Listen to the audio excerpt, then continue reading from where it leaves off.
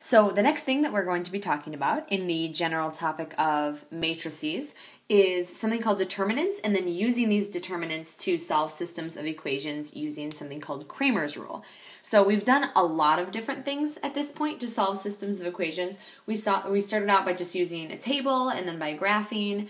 Then we reviewed the elimination method and the substitution method, and now we are coming to our last method of the chapter, which, like I said, is called Cramer's rule. So in order to use Cramer's rule, we have to introduce something called determinants. And determinants are basically just a formula to get a single number out of a matrix. So I'll kind of walk you through here.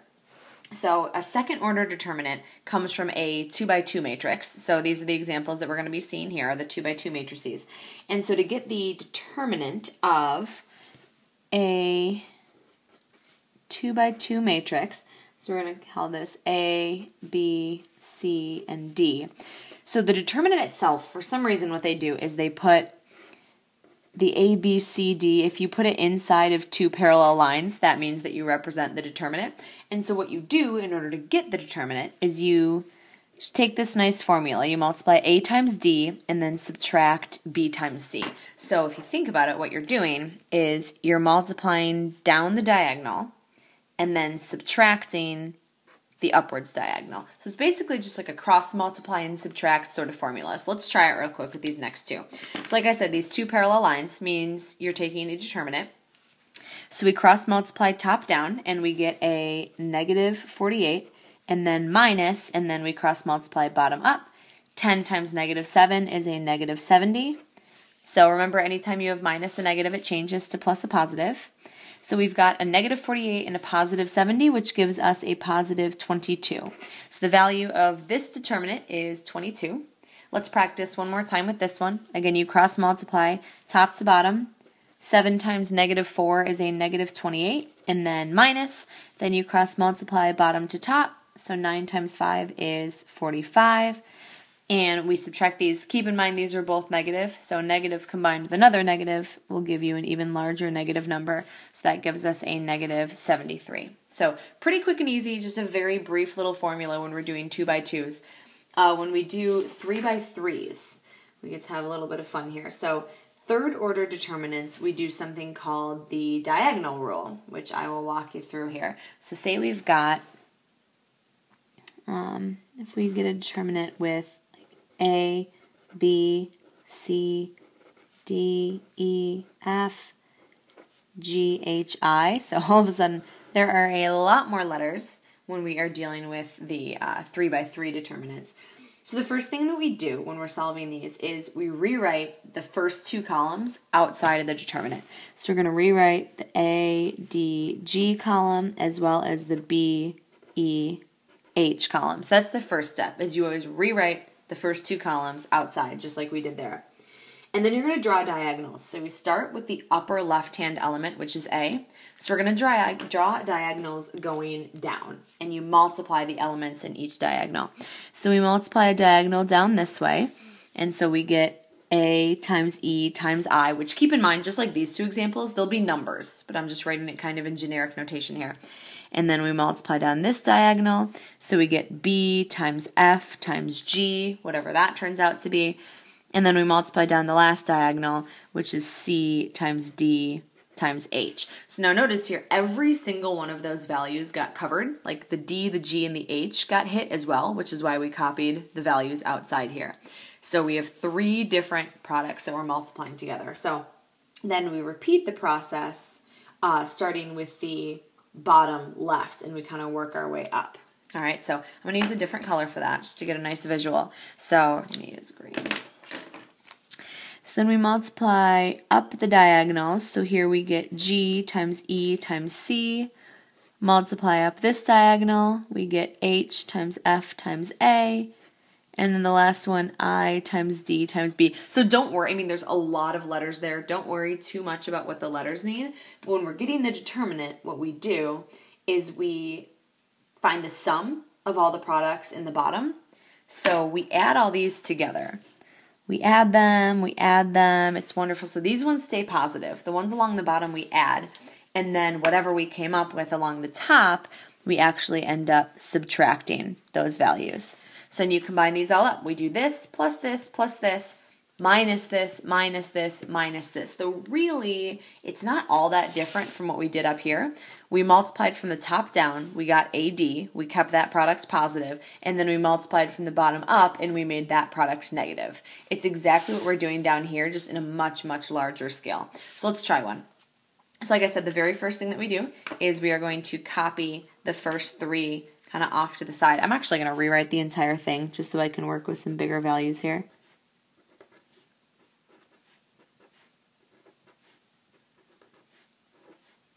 Font is just so darn small. I want to rewrite it here. So that represents the 3 by 3 determinant. The very first step, like I talked about, is to copy down the first two columns off to the right. Okay, so that's your first step every single time when we're dealing with the 3 by 3s. Okay, next step is we multiply down this diagonal. So negative 5 times negative 1 is a positive 5, times 2 gives me 10. Then I multiply down this diagonal. So it helps, like you can multiply them in different orders, of course, if you want. So 5 times negative 4, that's an easy one. We can do that first. So 5 times negative 4 is negative 20, and then times positive 9 gives me a negative 180. And then down the last diagonal, 4 times negative 2, that's a negative 8, and then times 6 gives me a negative 48. So those are the ones that I am leaving. So now, just to clarify, I just add these together the way they are. It doesn't mean I make them positive. The red ones keep their sign. When we do the green ones, we're going to end up subtracting them. So negative 4 times negative 1 times positive 4. Negative times a positive we know comes out positive. 4 times 1 times 4 gives me 16. Okay, then this one. 6 times 5 times negative 5. So 6 times 5 is 30. Times negative 5 gives me a negative 150. And then 2 times negative 2 times 9. 2 times negative 2 is negative 4, and then times 9 gives me a negative 36. So those are just the products after I multiply all the diagonals. So then what I do is I have my 10, my negative 180, my negative 48. I'm just going to line them all up down here. And then my 16, my negative 150, and my negative 36. So pay attention to the signs here. So all the red ones, I keep their signs. I just add all these red elements together. And then the green elements, I subtract. So I'm going to subtract 16. I'm going to subtract a negative 150, which remember turns into plus a positive. And then I'm going to subtract a negative 36, which again turns into plus a positive. So, of course, definitely break out the calculator to do this beautiful string of numbers. So I think just from the last video I might have to hold this up. So we've got a positive 10 plus a negative 180 plus a negative 48, and then minus 16 plus 150 plus 36. You could also write out minus a negative. You'd get the answer either way. And then hit enter, I get a negative 48. So that negative 48, that's my answer. That's the determinant. So there it is. Okay, I believe I've got another one of these, just so we can practice one more time. I do.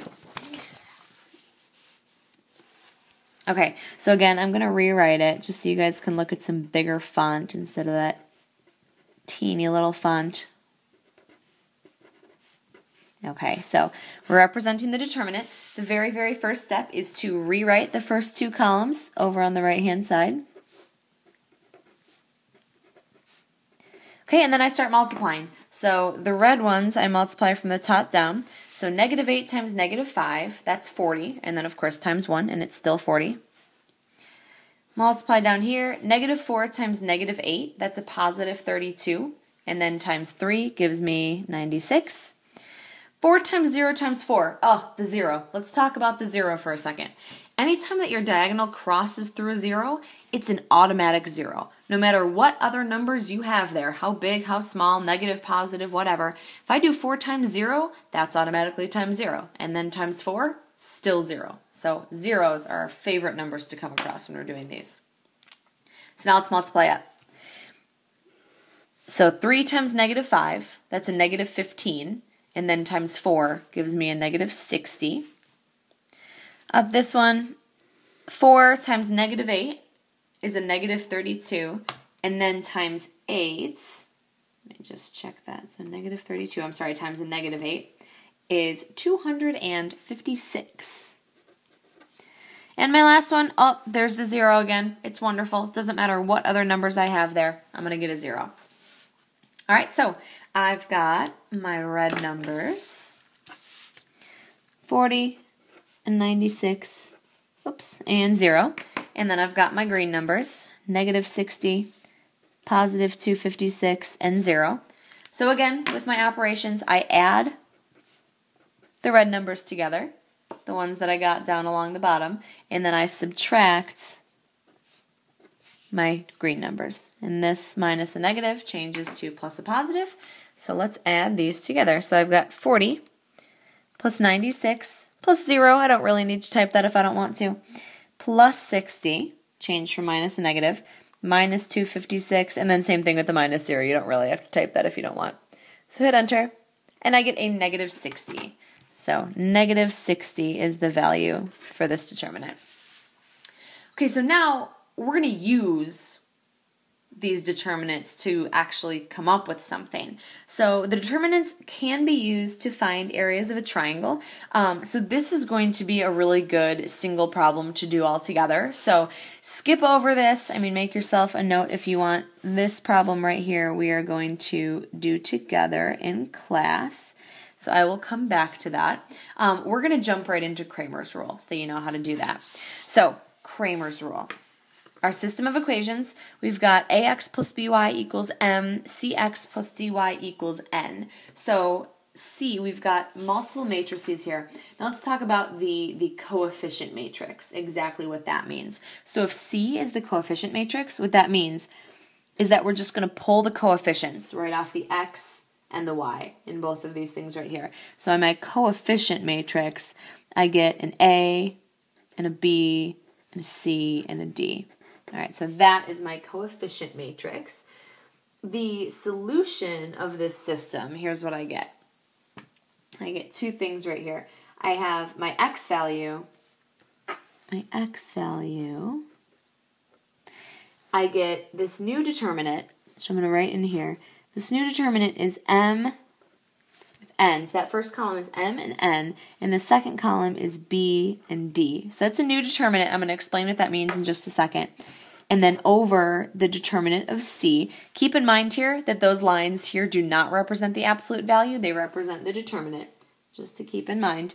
And then y equals, we've got this other new matrix. We've got a and c in the first column, and then m and n in the second column, and then over the determinant of c. So like I said, now I'm going to explain exactly where these come from. So this coefficient matrix that we talked about, let's see with the coefficient matrix. So again, coefficients are just numbers that are attached to variables. So for the coefficient matrix, I literally just pull off the a, the b, the c, and the d that were once attached to the y.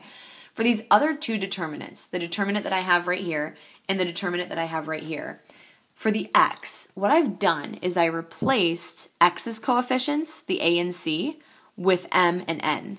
So instead of this one, I replaced the a and c with these numbers on the other side, m and n. So these determinants are almost the same. The second column is the same, but I replaced the x column with m and n. And then I actually did the opposite here with y. These ones are very similar. The left column is the same, but what I did is I replaced my y column, y's coefficients, with m and n. All right, so we'll discuss exactly how this works as we look through our first example. All right, so flip over. So we've got this first system right here. So first we're going to come up with our coefficient matrix. So we literally are just going to pull the coefficients right off. So 7, 3, -5, and then -7. So I'm going to do some new notation here. So C sub x, this is going to be the one where you replace x's coefficients with these numbers. So we replace x's coefficients with the constants. So that's where the 37 and the -41 come from. And then we leave the other column in place. Okay, and then C sub y, we're going to replace the y column with these constants. So you leave the 7 and the -5 exactly the way they are, and then replace these with 37 and -41. All right, so let's get our determinants here. So the determinant of C. let's go back up here. So I cross multiply these two together. So 7 times negative 7 is a negative 49. And then minus, remember it's always a minus, because then I cross multiply these two and I get a negative 15. So a negative 49 minus a negative 15, that gives me a negative 34. Okay, so that is the coefficient matrix determinant. So now so here's my negative 34. The determinant of c sub x. Okay, so let's go back up here. So this equals, probably should have left myself a little more space, 37 times negative 7. Let's break out the calculator really quick. 37 times negative 7, I get negative 259. And then remember it is minus, and then I do the other multiplication. 3 times negative 41, that one's not so bad. That is a negative 123. So remember the minus and negative changes to plus a positive. So let's calculate that. So a negative 249 plus a 123. That gives me negative 136. So that's this coefficient, negative 136. All right, and then the last one, the determinant for c sub y. So I cross multiply these two together. So 7 times negative 41. That gives me, a little calculator work, 7 times negative 41. Gives me a negative 287. And then minus, because again it's always a minus for this next diagonal, negative 5 times 37. Well, calculator work again. Negative 185. So change the minus negatives to plus positives, and then when I combine those up, I get a negative 102. All right, so those are my three values there. That's really the work, is figuring out what those values are. And then what I do is I combine them up. So for my x value, I take the determinant of c sub x and divide it by the determinant of c. So that is a negative 136 divided by a negative 34. Now remember your calculator, we've talked about how you have to push that Control-Enter key if you want to get a decimal, but if all we want is a reduced fraction, we could plug that right into our calculator. So if we type that in, hit Enter, well first of all, I guess it's not a fraction, it just comes out to be 4. So what we get there when we plug that into our calculator is 4, so that's the x value. For the y value, I put a negative 102. Oops, let me write the formula first. The determinant of cy divided by the determinant of c. So the determinant of cy is a negative 102 divided by the determinant of c, which is a 34. So let's type that in. So negative 102 divided by negative 34. That gives us a nice value of 3. So that's the y value is 3. Now remember, anytime that we're dealing with a solution of a system of equations, we want to write it in an ordered pair. So the x value first, then the y value, and there we go. That is the one solution that makes both of these two equations work. Okay, so another one. So start with our coefficient matrix. So again, we're just pulling the coefficients straight off of the x and y. So then Cx, that is where I replace the x column with the constants. So I replace the x column with 70 and 3, but I leave the y column the same. And then Cy, I leave the x column the same, the 8 and 9, but I replace the y column with the 70 and the 3.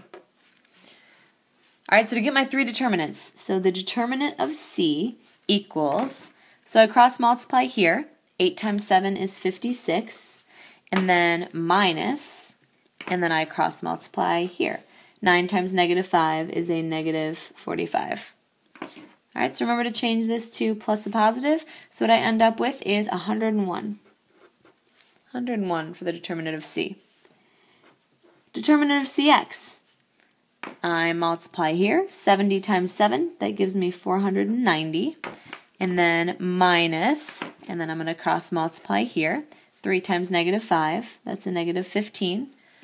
Just like the one before, remember to change this to plus a positive, and so I end up with 505 for this one. And last of the three, the determinant of c sub y equals, I cross multiply top to bottom, 8 times 3 gives me 24, and then minus, and then I multiply bottom to the top, 9 times 70, 9 times 7 is 63, so that means times 70 is 630. All right, so this ends up equaling negative 606. All right, so I've got some nice values right here. I'm going to combine them into the formulas that I had up above. So the x-coordinate is the determinant of cx divided by the determinant of c. So 505 divided by 101, not such bad division. That comes out to be 5. And then the y value is the determinant of cy divided by the determinant of c. All right, so that equals negative 606, and then divided by 101. Also not so bad. That gives me a negative 6. So just like the one before, make sure you write your answer in an ordered pair. First the x value, then the y value. And again, that represents the one ordered pair that makes these two equations work. All right, so we've got these two systems with 3 variables. So I'm going to walk you guys through how to do these on your calculator. So we can do matrices by clicking our little, remember our alien symbol key next to the 9. So let me hold this up so we can actually see. Come on, there we go. Okay, so next to the 9, see in the middle column, we've got a bunch of matrices. So you can select this, 3 by 3, we want to hit OK. So then I'll type in your coefficient matrix. So along this first row here, we can pull off a 3, a 5, and a 2. Those are our coefficients. So 3, hit tab, 5, hit tab, and there's 2. Next row, we can pull off a negative 4, a positive 3, and a negative 5. Oops, tab. Hit tab again, we can go into the last row, pull a 5, a 4, and a negative 7. Okay, so that's our matrix. The way that we get a determinant, so go on the outside here, you literally just type in D, E, T for a determinant. Come on, there we go. And then put a set of parentheses. Okay, so D, E, T, and then a set of parentheses, and it'll take the determinant of that for us by hand. So hit enter. And the determinant is negative 330. Okay, so C, the determinant of C is a negative 330. So now for this one, we need the determinant of something called Cx, where we replace the x column with the constants over here. So let's go back up in here. So select this. And like I said, we are going to replace the x column with these coefficients right here. The negative 7, go down, the negative 19, go down, and the negative 15. Okay, clear up. Come on, there we go. Okay, so hit enter, and we get a negative 345. So that is the C sub x. The determinant of C sub y. So remember what we do for C sub y is we replace the y column with these constants. So let's go back up to the original one that we typed in. There's the original coefficient matrix. This time we want to replace the y column with the negative 7 and the negative 15. Or I'm sorry, 19. The last one is a negative 15. So this time we have replaced the y column with those coefficients. So hit enter, and we get 855. And then the determinant of a new one. This one's called C sub z. With C sub z, we replace, again, surprise, surprise, the z column. So here's our original, copy, paste it. Replace the z column with the negative 7, the negative 19, and the negative 15, and then hit enter. So that one is a negative 465. So to get x, y, and z, I'm going to combine these guys up. So to get x, I take the determinant of cx and divide it by the determinant of c. So that is a negative 345 divided by a negative 330. So again, plug that into your calculator. Let's see what it simplifies down to. So negative 345 divided by a negative 330. If you hit enter, it'll just give you a reduced fraction. So that reduces to 23 over 22. So that's the x value. The y value, we put the determinant of cy over the determinant of c. So that's an 855 over negative 330. So let's type that in, see what it reduces down to. So 855 divided by negative 330 reduces down to negative 57 over 22. And my last one is the z, the determinant of cz, the new one, over the determinant of c. So this is a negative 465 divided by a negative 330. All right, so let's type that last one in. So we've got a, is that a negative? Yes, a negative 465 divided by a negative 330. It reduces down to 31 over 22. Okay, so we write our ordered triple. We've got 23 over 22, comma, the y value, comma, the x value. So that is your ordered triple. Hopefully you notice how awful those numbers are. I'm assuming you would realize that would be awful to do by hand. All right, so we will leave that last one to do together as well.